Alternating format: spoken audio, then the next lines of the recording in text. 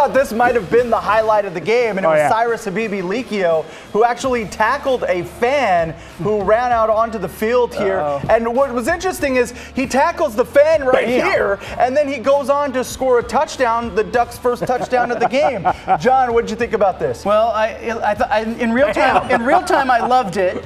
Not the first time that I've seen this. Mike Curtis did this long time ago. Linebacker for the Colts did this many moons ago.